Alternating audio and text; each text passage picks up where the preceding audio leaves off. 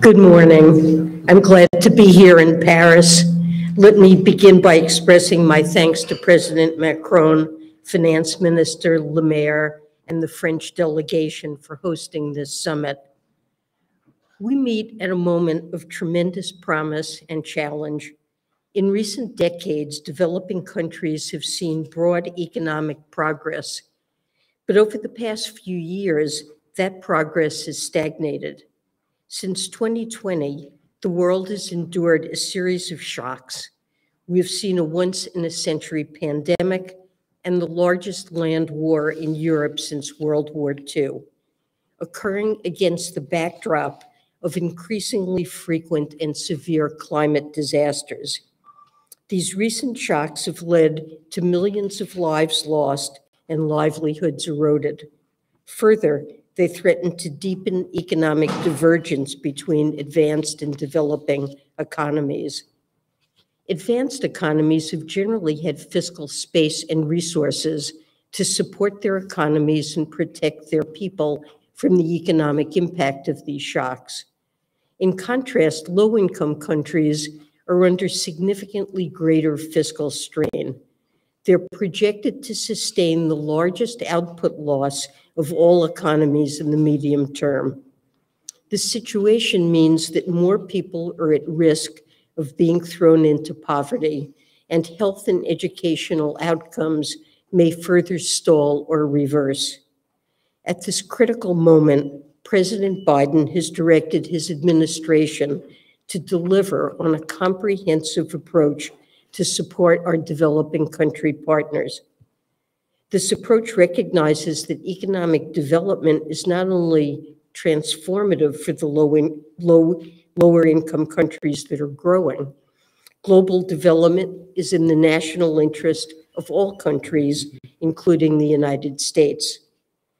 In the modern world, prosperity at home depends on prosperity abroad.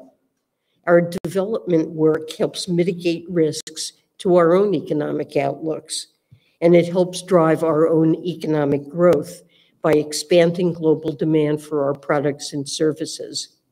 Simply put, our fates are interlinked. The United States' approach to development is one of equal partnership. We're invested in the success of all developing countries at this summit. We committed to listening to the diverse needs and concerns of all nations, and we are here for the long haul. That's why we make sure that economic assistance is effective, accountable, and sustainable, and reaches the communities it's intended to help. Importantly, the U.S. is deploying a wide-ranging set of tools to assist our partners. Our strategy mobilizes a broad suite of support, from supporting macroeconomic stability to mobilizing development financing to providing technical assistance. We're also working tirelessly to create a more resilient and thriving global economy which benefits all countries. Ahead of the summit, I'd like to share 3 priorities that the United States is focused on. First, evolving the multilateral development banks and expanding quality development financing. Second, promoting macroeconomic stability and debt sustainability. And third, mobilizing public and private capital toward major challenges. We know change won't come overnight, but our steady work will continue to improve the lives of people around the world. And we hope this summit can serve as a key moment to spur more progress. First, we look forward to working with a growing number of partners to increase the effectiveness of development finance. In an interconnected world, the poorest and most vulnerable are often disproportionately harmed by global challenges like climate change, pandemics, and fragility and conflict. Any 21st century development strategy requires us to address these challenges with the scale and urgency they require. That's why the United States has led a coalition of shareholders to evolve and invigorate the multilateral development banks. Our aim is to better combat these transboundary challenges in service of our poverty reduction and development goals. We've already achieved significant change in the 8 months since I called for the evolution of these banks. We've made initial updates to the mission and operating model of the World Bank. And we've made preliminary reforms to the World Bank's balance sheet, which will unlock as much as $50 billion in lending capacity over the next decade. As part of our agenda, the MDBs as a system could unlock $200 billion in new lending capacity over the same time frame through balance sheet measures that are either already under implementation or being deliberated. This financing can be used to reduce poverty, combat climate change, and advance other priorities. And that is a big achievement in and of itself. In addition to our existing commitments, the United States is exploring ways to deliver new concessional World Bank financing. We strongly believe that our Evolution Initiative must benefit all borrowing countries. This new financing would incentivize action on global challenges and enhance support for low-income countries. This includes contributions for crisis support in IDA recipient countries. We invite other World Bank shareholders to join us in this effort in the lead up to the September G20 Leaders Summit. Over the next 2 days, I also look forward to mobilizing additional support for the Evolution Initiative. As a next step, we would like the World Bank to develop a framework and principles for the targeted use of concessional resources so that financing to address global challenges is deployed to where it has the highest impact.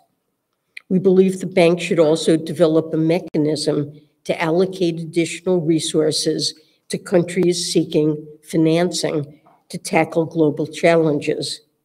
We'd also like to see the World Bank offer borrowers the option to add climate-resilient debt clauses to their loan agreements.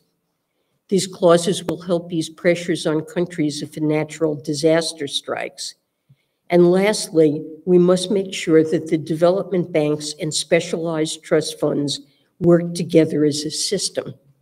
This is particularly important in optimizing the many funds that constitute our climate finance architecture. We're taking a staged implementation approach to this initiative, so we expect additional reforms to be implemented on a rolling basis.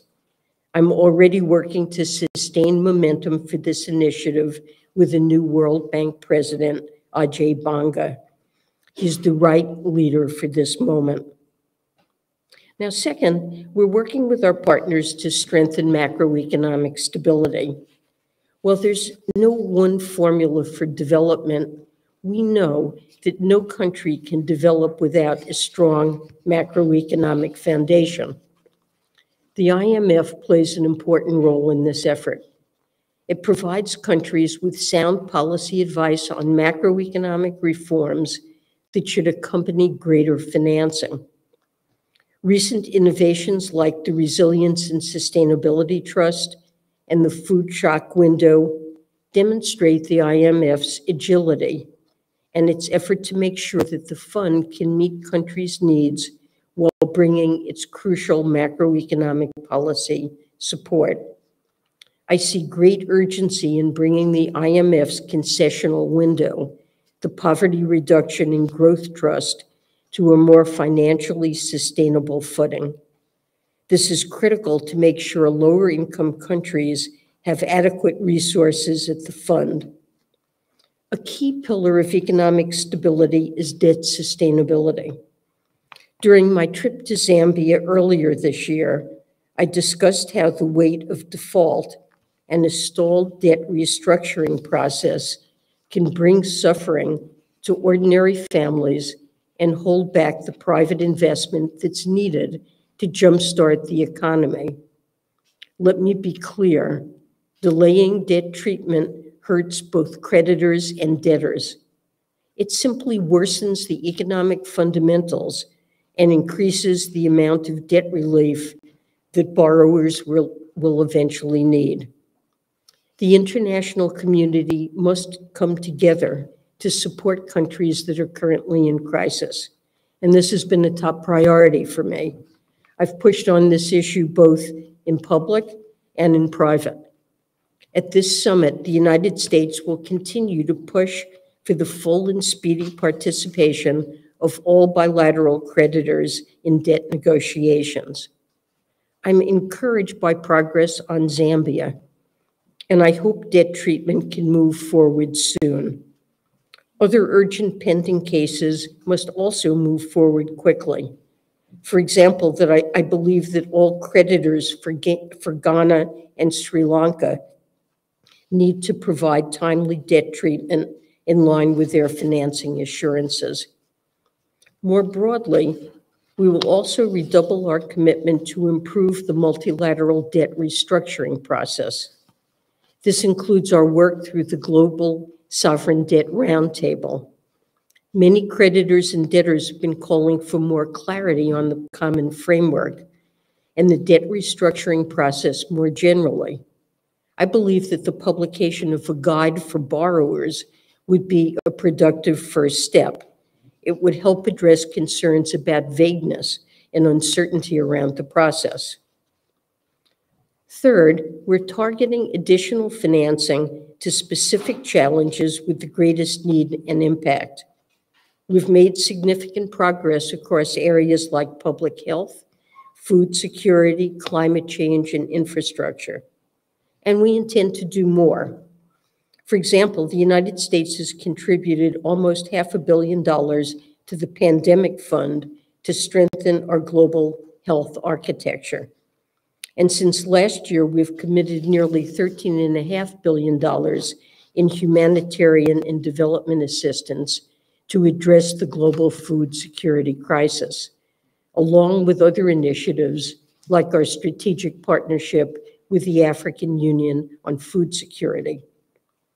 Given the massive scale of our challenges, mobilizing private capital is integral to fully delivering solutions. That's why we've leveraged the power of the private sector in a wide range of areas. Take climate. Last year, we launched a landmark Just Energy Transition partnership between Indonesia and a group co-led by the United States. This partnership will mobilize an historic initial $20 billion in financing to support ambitious new targets in Indonesia's transition. And half of that $20 billion is coming from private sources.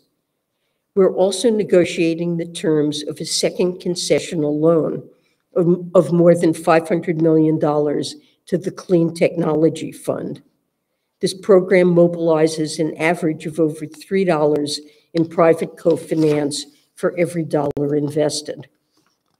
On infrastructure, the G7 is channeling $600 billion into high-quality investments over the next few years as part of the Partnership for Global Infrastructure and Investment. The United States has pledged to mobilize $200 billion toward PGII, and we have achieved $30 billion of that commitment to date. A priority of our effort is to support project preparation. This helps expand the pipeline of bankable projects, and it lays the groundwork for private sector investment.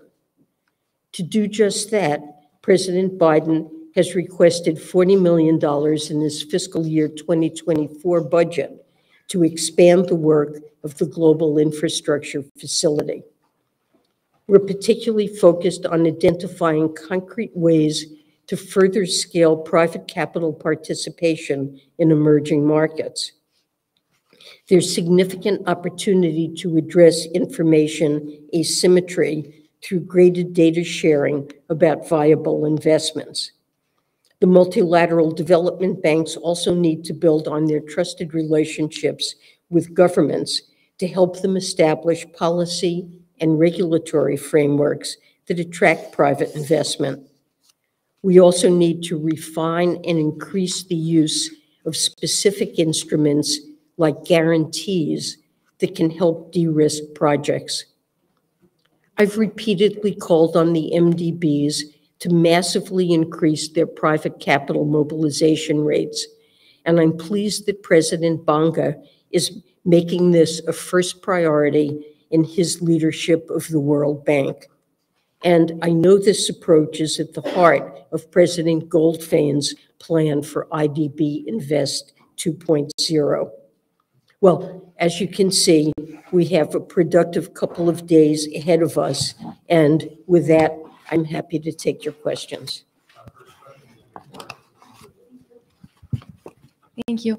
Madam Secretary, I wanted to ask you about Zambia. You said you are encouraged by progress, and that's in line with a lot of optimism we're hearing. I was just wondering if you could be a bit more specific in terms of your timing expectations. Do you think a deal is imminent? Is it something you expect to see over the coming days? And a bit more broadly, what do you think the implications of such a deal would be for other potential deals and for the common framework more broadly? Thank you. So I don't have more specifics, I'm afraid, to provide to you. All I can really say is that the talks in the Paris Club have been quite encouraging, and we're hopeful for really clear and meaningful progress in the near future. So we are very encouraged by what we've seen there. And you know, I've been very focused on Zambia. We visited Zambia and were able to see so clearly the way in which a failure to restructure debt was holding back investment and meaningful economic progress in a country that really wished to push ahead with economic reforms. And there are so many other countries where the same problem exists. We've been encouraged by progress on Ghana and Sri Lanka, and we expect and hope to see more countries participate in the common framework. And hopefully, if we really do have meaningful progress on Zambia, it will be a good sign for future negotiations for other countries. Next question.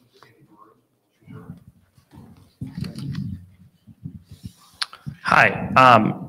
On this question of multilateral bank development or evolution and the World Bank, I'm curious why, of all these steps, a capital increase is not really a part of the conversation or part of what you're pushing for. Is that because of the difficulty something like that might face in Congress, or just what's the thinking behind not including that in the mix of options? Well, I think our view is that the first thing we need to do is to make these institutions more effective in addressing global challenges. And that means a change in the way they conceive of and conduct their business, a reform of mission, operating strategy, incentives, and the like. And even within the capital that the World Bank and the MDBs have, as I mentioned, there is clearly potential by following up on some of the CAF recommendations to increase financing capacity. And, you know, we have seen in the adoption of recommendations by the World Bank that have led to will lead to a meaningful increase. As I mentioned, we think for all the MDBs, and we want to see reforms not just at the World Bank, but at the other MDBs as well, we could see unlocking $200 billion additional over a decade.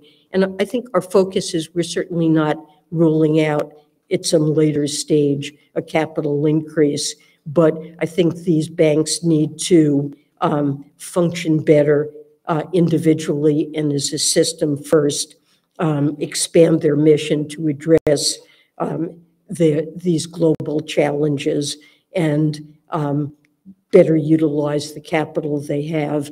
And then if all that occurs, in a series of rolling implementation. We might come back to a capital increase. We're not ruling that out. Hi, I had a question on the impulsion front. The impulsion France wants to give on the idea of a global tax on gas emission from shipping. The Elysee told us that it was one of their priorities for this summit. Do you see this as well as a priority or not? Thank you. Well, we share France's focus on wanting to increase financing for mitigation and adaptation to climate change. So we're certainly aligned on objectives. And there are a set of suggestions that have been made as to how to provide financing for these initiatives. You know, as I mentioned, we've been focused on a number, including reforms through the MDBs. But certainly this is something that we could consider and will look at carefully. Next question will go to Sylvie with Associated Press. Hi. China's Prime Minister is at this summit. You mentioned the problem of the debt burden. China is deeply involved in this. I'd like to ask you, which role do you expect from China at this summit? What commitments from China you would like to want? And would you say, like President Biden, that China's president is a dictator? Do you think this would have consequences on the relation between the two countries? Thank you. Well, I'm certainly pleased to see China participating in this summit. I believe it's important, as President Biden does, that the world's two largest economies are united in working multilaterally and together in addressing global challenges. So I think that's a positive. And certainly we have discussed with the Chinese bilaterally and also in multilateral groups like the Global Sovereign Debt Roundtable. We have continually emphasized the importance of restructuring debt for countries, especially low-income countries, through the common framework. So, you know, we are pleased to see, as I mentioned, some progress on Zambia. China, of course, is critical in these negotiations as really the largest lender. And so I'm hopeful, as I said, that we'll be able to make further progress there. With respect to the comments, I think President Biden and I both believe it's critical to maintain communication, to manage the U.S.-China relationship, to clear up misperceptions, miscalculations. We need to work together where possible, but we have disagreements, and we are also forthright in recognizing where we do have disagreements. Next question goes to Lee from Reuters.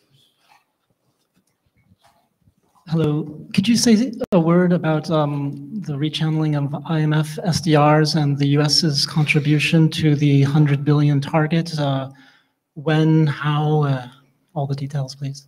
Thank you. So I would emphasize that it is an absolute top priority for the Biden administration and for Treasury in particular to gain congressional approval to rechannel $21 billion, not necessarily in the form of contributing or lending SDR to the IMF. We can lend dollars as well, but to some combination of the PRGT and the Resilience and Sustainability Trust. It involves a small budgetary amount that we've already received funding for. And so it's really a question of gaining Congress's permission to lend these resources to the IMF. And it is our top priority really with Congress. I testified week before last and emphasized again in my testimony to House Financial Services how important that is. So this is something we're committed to and we're working very hard at. There's a commitment of $100 billion in total, and countries, our partners, are looking to the United States to make a contribution. So we want to do that, and we're hoping to gain congressional authorization for that. And then final question will go to Fabrice